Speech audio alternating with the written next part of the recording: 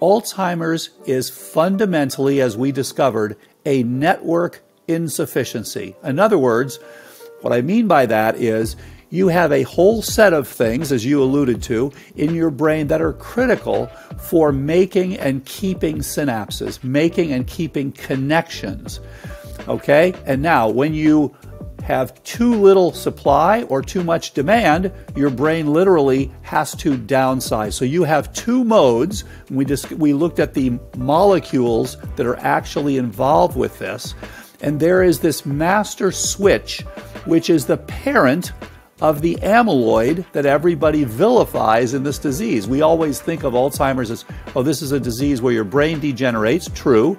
And it's due to this amyloid. Well, actually, the amyloid is part of a response to various insults. You're listening to the Nutrition World Podcast, a show about navigating the intricacies of holistic wellness. We're a natural health food store located in Chattanooga, Tennessee, and we believe that optimal health and peak performance should be accessible to everyone.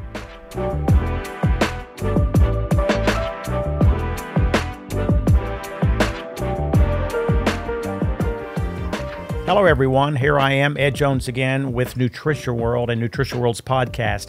You know, one of the legacies I want to leave in my life, here I am almost 66 years old, been in this business of wellness for almost 44 years, so well over 4 decades.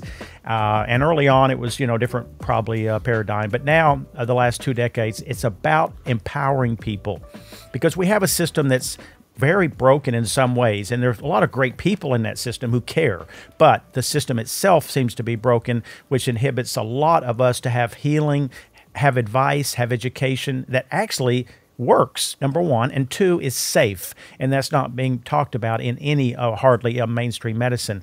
I follow all of the people in the area of wellness.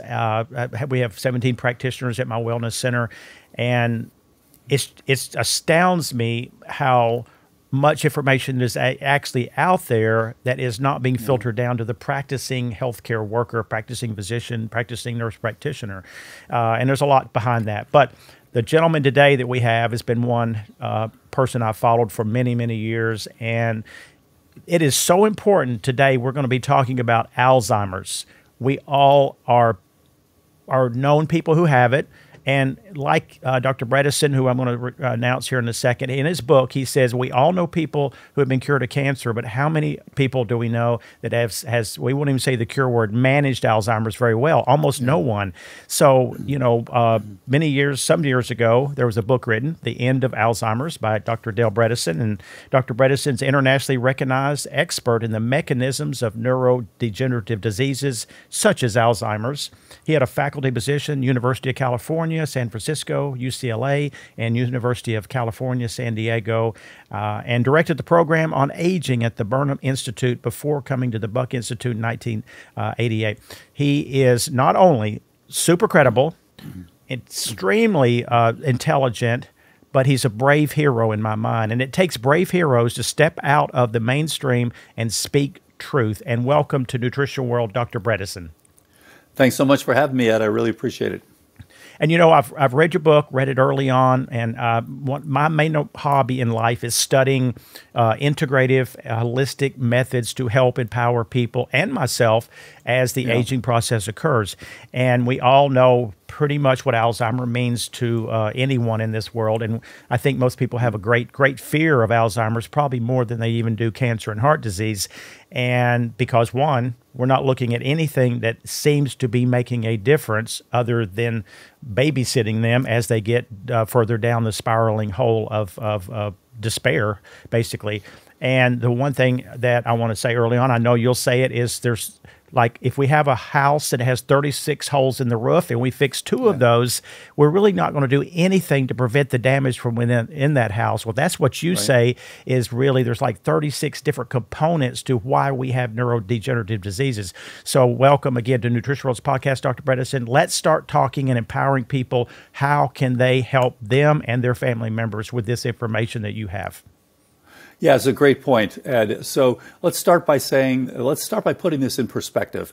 So the COVID-19 pandemic has killed over 1 million Americans now. Alzheimer's, of the currently living Americans, will kill about 45 million of the currently living Americans. So it actually dwarfs the COVID-19 pandemic. There's some information that it's now become the third leading cause of death, but it's in the top 5 or so, and depends on which study you look at, whether there were autopsies, etc. So it is remarkably common, unfortunately. And the main thing that we found, and we spent 30 years in the lab and published over 220 peer-reviewed papers, the main thing that we found was that when you look at this disease, it is not a simple disease. For example, like pneumococcal pneumonia. You get the pneumococcus, you treat the pneumococcus, things are good. Even though you might have other problems going on, we as physicians have gotten away with treating just that one thing. Alzheimer's is fundamentally, as we discovered, a network insufficiency. In other words, what I mean by that is you have a whole set of things, as you alluded to, in your brain that are critical for making and keeping synapses, making and keeping connections. Okay? And now, when you have too little supply or too much demand, your brain literally has to downsize. So you have two modes. We looked at the molecules that are actually involved with this, and there is this master switch, which is the parent of the amyloid that everybody vilifies in this disease. We always think of Alzheimer's as, oh, this is a disease where your brain degenerates. True. And it's due to this amyloid. Well, actually, the amyloid is part of a response to various insults. And there are 4 big areas. And you mentioned, so what can we do? How do we empower people? So first of all, to know this is more than just about amyloid. So there are 4 big areas. Number 1, it's anything that causes ongoing inflammation. And that can be a poor oral microbiome. That can be a leaky gut. That can be chronic sinusitis. That can be herpes simplex. Any of these things that cause long-term inflammation can be just a horrible diet. These things will tell your brain, you got to work a little harder. You got to work extra. And so now, as we get a little older, that can actually make it so that you cannot keep up with that demand. The second thing is exposure to toxins. And those are 3 different types of things. Inorganics, things like mercury or air pollution. Organics, things like glyphosate, toluene, benzene. And then biotoxins. That's the big surprise related to things like mold. And if you've got the various types of mold that cause the biotoxins that can be damaging to your brain, and that's really 5 major mold species: Stachybotrys, which is that toxic black mold, Aspergillus, Penicillium, Chaetomium, and Wallemia. So everyone should know, check it out. This is why we recommend everybody who's 45 years of age or older, please get a cognoscopy. We all know to get a colonoscopy when you turn 50. Don't forget your brain. Get a cognoscopy if you're 45 years of age or older. It's pretty easy to do, and we can then tell you, are you at high risk for things? And let's make sure that everyone stays sharp to 100. So those are the first 2 things, inflammation and toxins. Then, low energetics, that's the other part. So energetics, you've got to supply your brain. That's your blood flow to the brain. That's your oxygenation, which is why so many people with sleep apnea have cognitive decline. That's your mitochondrial function, which is why you support your mitochondria, of course. And that's your ketone, because your brain has to burn either glucose or ketones. And so you want to be able to go back and forth. For many of us, we're able to go back and forth between glucose and ketones. The brain's happy. As we get a little older, we lose both of those. We lose the glucose because we have insulin resistance because of poor nutrition. And on the other hand, because we have this chronically high insulin levels because of the high-carb diets, we're not able to produce and utilize the ketones. So we have the worst of both worlds. So when we see patients with cognitive decline, this is an energetic emergency. And then the last of the 4 is trophic influences. And that means growth factors like nerve growth factor and BDNF. BDNF goes up with exercise. So good thing for exercise. It also goes up with being in ketosis. Also goes up with things like whole coffee fruit extract. All those things can boost your BDNF and as I mentioned, NGF. And then now the second part is hormones. So estradiol, testosterone, progesterone, pregnenolone, thyroid, DHEA, all important for brain function. And then the third of those is nutrients, things like vitamin D, vitamin B12, omega-3s. These are all critical. Choline is another big one because it is a precursor for the acetylcholine that is the most important neurotransmitter for memory, and which is low, by the way, in patients with Alzheimer's. So now, instead of looking at this disease and the risk for this as simply, something simple that, let's get rid of a misfolded protein, then you start to see that it actually makes some sense. This is a beautiful network in your brain that you are impacting. And your brain can now go into either a mode of building and maintaining when things are good, or it can go into a protective downsizing mode, which is what ultimately becomes Alzheimer's. Much as we saw with COVID-19, we were told in early 2020 that we should shelter in place, that we should socially distance, we shouldn't be going into work. And what happened? We entered a recession. That's exactly what's happening with your brain. Your brain has these insults. It says, I'm moving now into a protective downsizing mode. And guess what?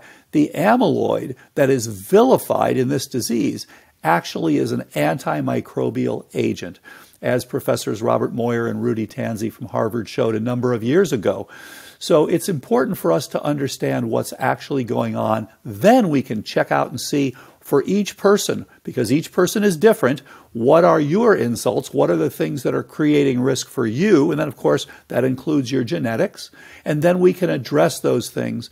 And we have tremendous results with a published trial in which 84% of people actually improved their scores. Didn't just slow their decline, actually improved their scores. That is mind-boggling, number one, because one is certainly speaking my language. Two is it gives people such hope. And the hope has to come from those who understand this 36 holes in the roof philosophy, right. Because traditional medicine is a reductionist type of medicine where they are trying to find a single molecule to fix a single issue. That will never happen with this complex disease. And I use in my analogies when I talk to clients every single day, an orchestra analogy, that if you had an orchestra with 500 instruments and musicians and it was out of tune, you'll never go pick George out of the group and go fix right. the music. It'll be dozens of people that you need to tune and perhaps instruments. The same, obviously, with the analogy of you and the 36 holes in the roof. And when you mentioned mold, mold is so epidemic, and you'll never find a traditional practitioner who will, one, recognize it or know a lot about it, most likely, and it plus all the other things that you're talking about. I just am so inspired by the fact that you have a system, I'll say, or a protocol that an integrative right. physician or even a person who is very skilled or wellness skilled could actually take the recommendations from your blood work, which we, like yep. you say, you have to see and personalize. Why is this person going down this spiraling path? Well, the only right. way to do that is to have checks somewhat, and the blood testing obviously is the most accurate way to do that, and then right. set up a plan. And that plan is using a lot of nutrients and also lifestyle and. But that's how it works. I mean, yes, it would be cool to have that single pill. That's never going to happen, is it, Dr. Bredesen? Well, it could, it might, but it doesn't actually fit the biology. What I actually think will happen is that these kind of silly ideas now, which are really kind of now outdated, we're going to give you a single drug, as you said, one molecule is going to cure this entire network of things, which is actually naive. Instead, let's take a precision medicine approach, just as is being done very successfully with some cancers. Let's look at all the different pieces. Let's address those. And then let's add a drug on top of the protocol that targets specific things. So, for example, a mediator, tau, is one of the mediators of the pullback. So is amyloid. Fine, amyloid is there. But you can't get rid of the thing that's actually protecting you and just expect that that alone is going to be enough. Let's get rid of all the things that are actually causing the problem. Then we can begin slowly to get rid of the response to the problem. Makes a lot more sense. And the other thing I should mention, When you mentioned the 36 holes in the roof, well, when you looked at for each person, what you see is that different people have different subtypes of Alzheimer's. We see people where it's more of an inflammatory process. That's the main bad actor that is causing this response. Others, it's more of an atrophic process. You don't have enough support. Others, it's more of a toxic process. You've got exposure to those mycotoxins that, as you said, physicians aren't even looking for them, and unfortunately they are very common causes of disease. And others, of course, you have infections that are typically not known about. And there's some really interesting work where people took cells, brain cells basically, and looked at, okay, if we infect these with herpes simplex, because we know that herpes simplex is associated with increased risk for Alzheimer's, and in one remarkable study from Taiwan, just treating outbreaks of herpes simplex on the lip in people who were in middle age, they reduced their risk for dementia quite a bit, more than half. Striking reduction. So they said, how is it that herpes, which we know infects brain tissue, but when you look at with someone with Alzheimer's, you don't see a rampaging herpes simplex infection. So how does this work?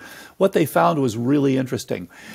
They had to go to very, very small infection, literally one virus per 10,000 cells, to get this Alzheimer type response. So it looks like what's happening here is you're getting these minimal, it's not like a rampaging infection here. You're getting these minimal exposures, and it is to the toxins and various infections. Bacteria from the mouth have been found in the brain. So P. gingivalis, which is one of the ones that's associated with poor dentition, has been found in the brain of many patients with Alzheimer's. So it's this response where you're saying, okay, we are under threat. Even though the infection itself is currently minimal, we're going to put out this response that actually walls this off. The amyloid sequesters these microbes and kills them. So you are going to have to work with a slightly smaller brain. Well, instead, let's go the other direction. Let's get rid of these things instead of trying to get rid of what they're walled off with. And that approach has actually led to much better outcomes, as I mentioned. And our studies are freely available online. So you can look up a Journal of Alzheimer's Disease. It was published just this past June, the results of our clinical trial. And we're now starting a larger randomized controlled trial this year. How exciting. Got to cover the Aricept drug. What's your opinion on that? Such a good point. So as you know, there are 3 different types of drugs now for Alzheimer's. Aricept and similar ones increase your cholinergic tone.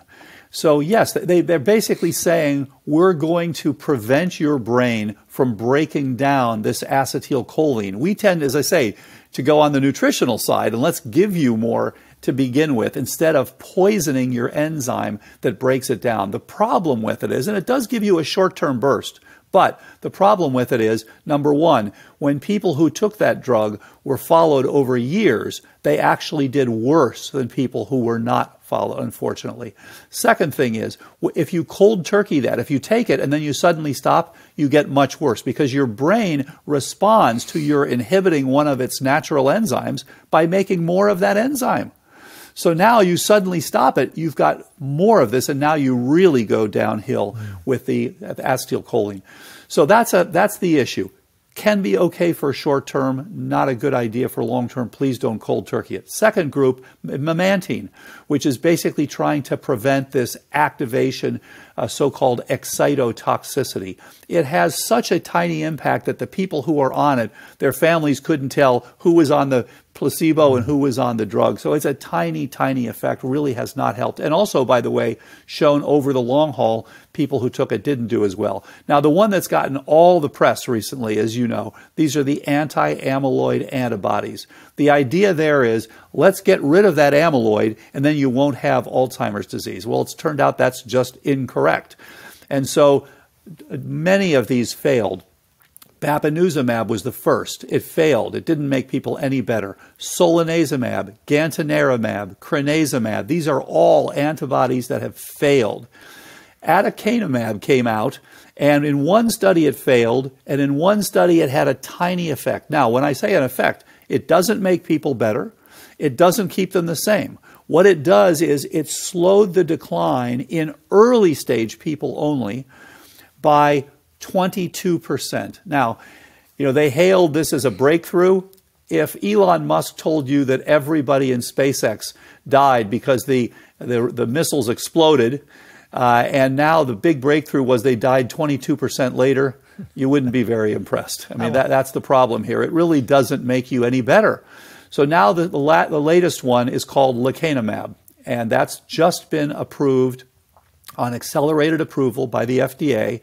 And again, doesn't make you better. It's slowed by 27%.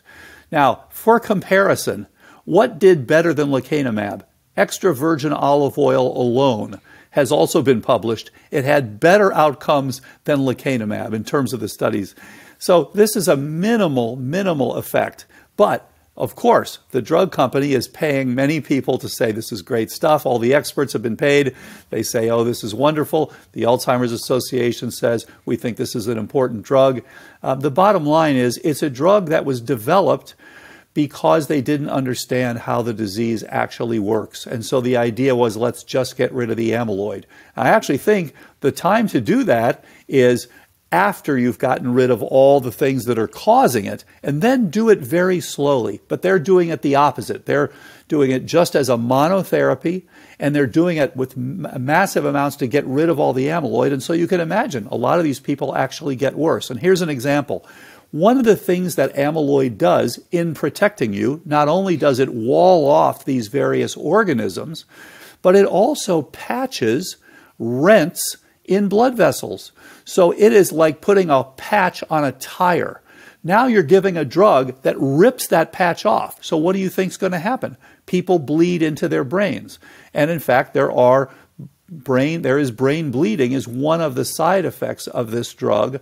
3 people so far have died in association with taking this drug. So I think we have a ways to go before we can say, here's a drug that's really fantastic for Alzheimer's. And so lecanemab is not that drug. There's a group of physicians that have urged the FDA before giving full approval, because they've just given accelerated approval now so far, they've urged them to reconvene an outside objective expert panel to look at, does this really help? Is it really worth the risk, et cetera? And of course, the push has been the opposite. Let's go ahead and let's approve this immediately, and let's pay massive. And I should mention, this will increase the cost of Medicare for everyone. This will cost somewhere, by the time you include the infusions, because you have to go in to get this injected, by the time you have to have scans, because you've got to see if you're bleeding into your brain. You're looking at somewhere between $25,000 and $50,000 per year for the rest of your life. So there's a lot of suboptimal approach here, and I think we can do much better. And as we showed in our trial, we can do much better, where we can actually improve people for much less expense. Amazing. And what common sense. And I always like to go back to a term I started using 20 years ago, ancient wisdom. As smart as we get, as smart as we think we are, we still can't fool basically Mother Nature or God or the universe, whatever designed this intricate, massive, beautiful orchestra within us. You stop one thing and you think it's good, well, you end up doing like the COX-2 inhibitor. We take a drug, painkiller. Well, it slows your pain down, but then it causes heart attacks. It is such a magical little balance that goes on within our system, and the traditional people don't really recognize it. Secondly, is we have an underlying agenda of profit to a level that has never been seen in the history of mankind, that actually doesn't put the person first. It puts the profit first, and that is not a very healthy system for this country, for sure, or for us individuals at all. Is it? It's such a good point, because what I've found, I trained way back in the 1970s and 1980s in classical medicine. You decide what it is. That's the goal in medicine. Is this measles? Is it a broken leg? What is it? And then you either send the person to surgery or you write a prescription. Now, 21st century medicine is not about what, it's about why it is. Why did you get Alzheimer's, or why are you starting to have cognitive problems? And I should mention, the approach we've taken also takes normal cognition and improves it, because most of us have some suboptimal nature of our cognition because we've got some exposure to these various things. And so the idea there is to look at what's actually causing. Now, what we found is exactly what you said.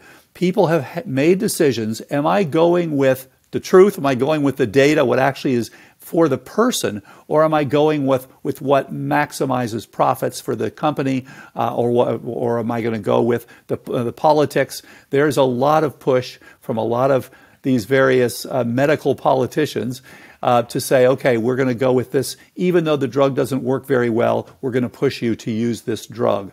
And I think this is really unfortunate, because I think people are not being served. They're not getting the best outcomes because, as you say, there are huge amounts at stake. This could, any drug that actually works well for Alzheimer's will be a $500 billion drug.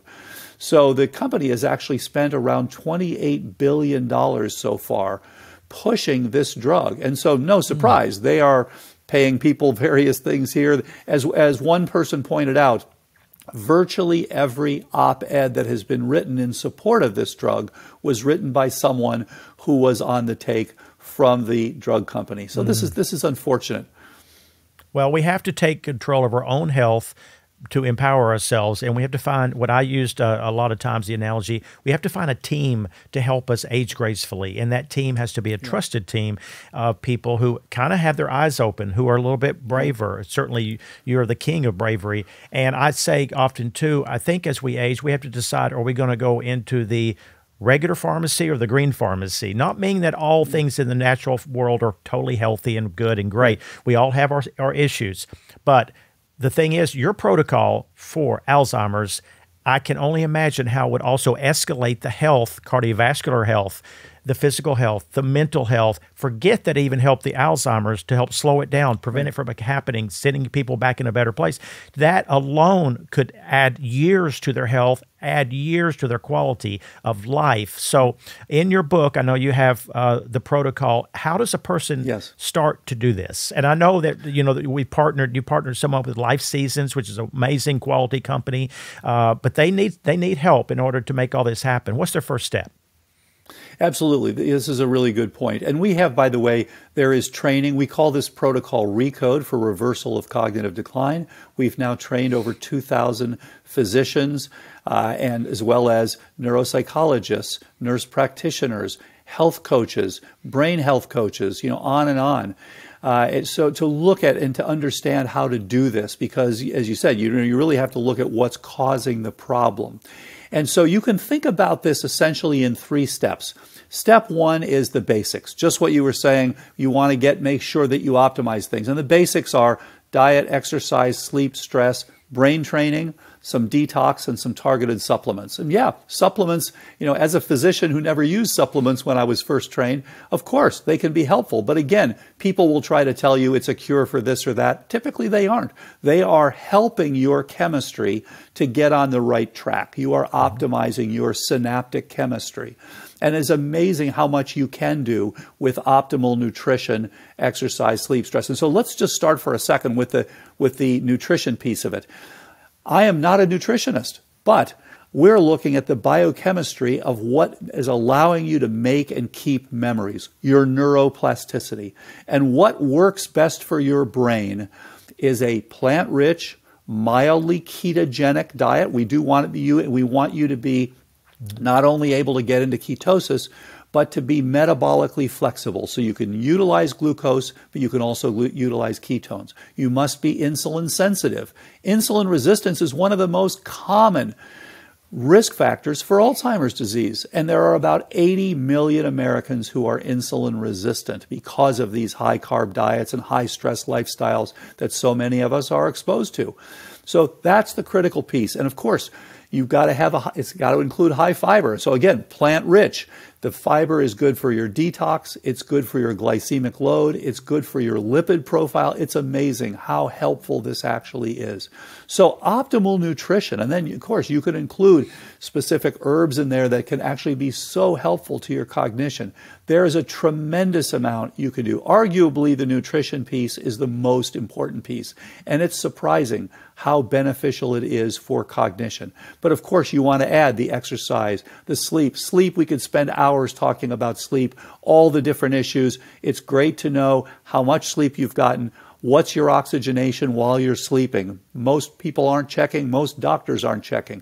The good news, you can do a lot yourself, just as you mentioned. You can do it with an Apple Watch. You can do it with an Oura Ring. You can do it with a Fitbit. You can do it with a simple oximeter. So you can look to see how your oxygenation is. There was a beautiful study that showed just looking at the average oxygenation while someone's sleeping, the so-called SpO2 mean, correlated beautifully with the size of various nuclei in your brain. So literally, as your oxygenation is going down at night, your brain is shrinking. We want to get that up. It's part of the energetic support. So that's the first piece. Those 7 things, we call that the basic 7. Then you want to look beyond that. The second tier is to look at, do you have infections? Do you have toxins? Can we heal that gut? Let's get looking at the things that are actually getting into your brains, the organisms and things, and let's go after those. If you have recurrent herpes, easy to treat. You can treat it with things like valacyclovir. You can even treat outbreaks with things like lysine and things like that. So it's relatively easy to do. So that's the second tier. Look at the specifics. And then the third tier is the final piece is just troubleshooting. Okay, how are you doing? Has there been anything that's been missed? Sometimes for some people, if they haven't improved by the first 6 months, because it takes a few months, you have to remember when you get a diagnosis of Alzheimer's, it's been going on for 20 years. And I should mention one of the biggest problems in this field is that we only recognize it as a disease in its end stages. This is as if you say to people, don't come in until that lump on you has gone all over your body. Well, wait a minute. We want to get as early as possible. So when people develop Alzheimer's, we used to think of this as a disease of your 60s, 70s, 80s. No, it starts 20 years early. This is really a disease of your 30s, 40s, 50s that takes a little while to have severe symptoms. So phase 1, you have no symptoms, but you can already find abnormalities, even in some people in their 20s and 30s, on PET scans or spinal fluid. Okay, so most of us aren't going to go and get that as a screen. That's okay. But the next stage, so the second phase, is one that is called SCI, subjective cognitive impairment. 100% of these people can be turned around, and we see it all the time. So if you're having problems remembering numbers, or you're having problems remembering names, and things just aren't the way they used to be, unfortunately, the medical community has said, oh, don't worry about it. It's probably not Alzheimer's. And if it is, we don't have anything anyway. That's the opposite of what you want to do. Get in, find out why you're not as sharp as you were. There are typically going to be reasons. And again, the cognoscopy will tell you, and you can address these things. Sometimes you're going to have some mild insulin resistance. Sometimes you're going to have some systemic inflammation. These are things that are easily picked up and addressed. Now that lasts, SCI lasts on average 10 years. So we have a huge window where we can really bring people back to normal. The third stage out of 4 is one that is called MCI, mild cognitive impairment. And I should say that's where the ones were that were treated with the anti-amyloid antibodies. This is like, it's unfortunate that people call it mild cognitive impairment. It's like telling someone, don't worry, you only have mildly metastatic cancer. It's a late stage of the process. This should really be called relatively late stage Alzheimer's disease, but it's called MCI. Now, in our trial, 84% of those people got better. In a trial, we didn't even take the ones that are SCI. Those are the easy ones to fix. We took the MCIs and then early into dementia, which is very similar to these amyloid trials. That each year, about 10% of those people will convert from MCI to dementia. And by definition, what these mean is SCI means you know that something's wrong, but you're still capable of scoring in the normal range on cognitive testing, which is why your doctor will say, oh, come back later. We had one guy recently who actually was all the way into the 4th stage, and his doctor told him, yeah, this is just normal aging. Oh my gosh, no, this guy actually had fairly significant dementia. So that's SCI. MCI is where you now are starting to have problems with your cognitive testing as well, but you're still able to do your activities of daily living.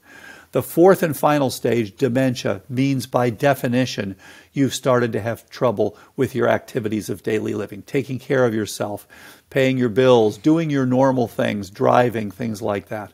So that is the dementia stage. And some of those people actually can turn around as well, but it gets harder and harder and harder as you go later and later and later, which is why we urge everyone, please get in as early as possible, because there's so much that can be done. That is such great hope.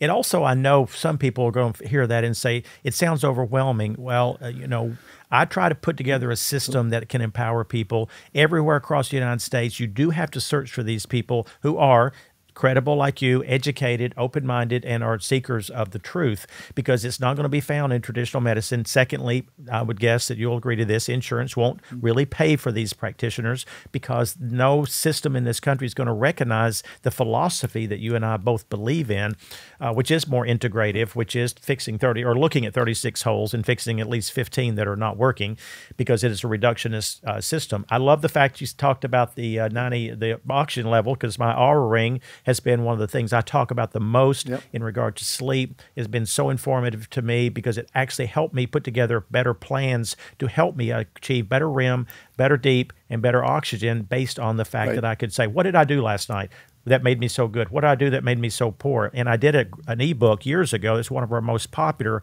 on nutritionw.com. If someone goes there, just type in ebook sleep, and I talk about recreating the rhythm of sleep. And that is very important, because you don't have insomnia because you lack an Ambien deficiency. You have it because multiple factors, exactly like Alzheimer's, multiple factors play into it. So we have to personalize those multiple factors. Your book, so if someone wants to start this plan, first off, become educated, they just order your book. You have 2, right? 3.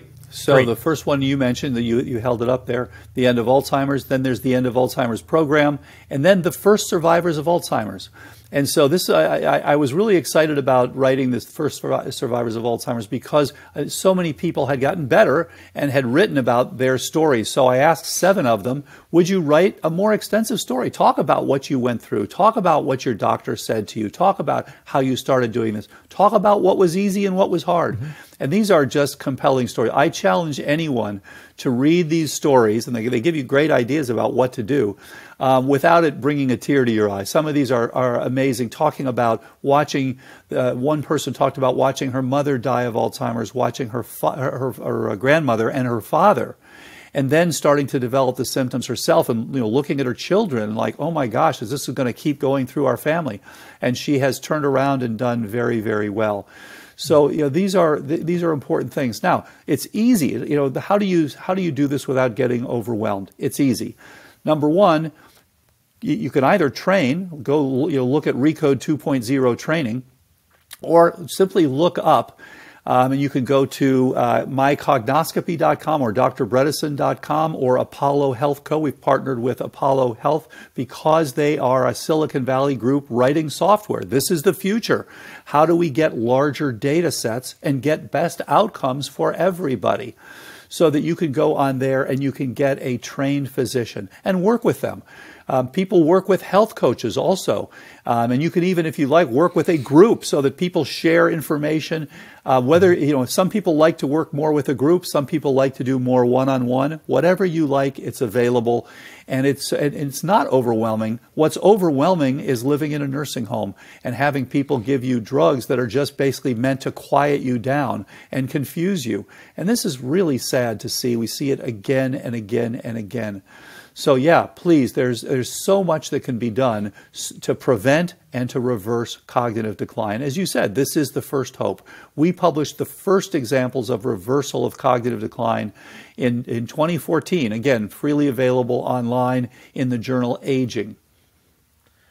you are, again, repeat for the fourth time, a hero in my mind. And I think anyone who listens, who has an open mind, will also agree to that. I have to advise people that, when you ask your traditional trained people about this, they're going to poo-poo it. There's no doubt, because they literally don't have a clue. They don't know that this is how this system works. They're not trained into it. I mean, I fly small airplanes. I'm not trained into flying a helicopter. You put me in there, I'm going to crash and die because I don't know anything about it. But we're lucky to be living in 2023 at this stage, because we couldn't have accessed this like walk-in blood work. We do that here at Nutrition World. We have a lab. We couldn't have done that 15, 20 years ago. You couldn't have twisted your physician's arm to make it happen. You write exactly what the blood work needs to be in your protocols. People can do that on their own. We have and other people, and you have the whole list of professionals that can help assist putting a plan together. The thing that makes most of my clients so happy when they walk out is they're not looking for miracles. They're looking for a plan with confidence. And you give people that more than any one person living today, because you have the experience, you have the credibility, you have the stories, and you have the science. And that is magical. I cannot thank you enough, Dr. Bredesen, for saving the despair of so many people in this country by the work you have done. And I know it's not easy, so you are a blessing, my friend. Thanks very much, Ed. We all interested, if we work together, let's reduce the global burden of dementia. And with COVID and a lot of brain fog out there, please get on active prevention or earliest reversals of cognitive decline. There is so much that can be done, just as you said.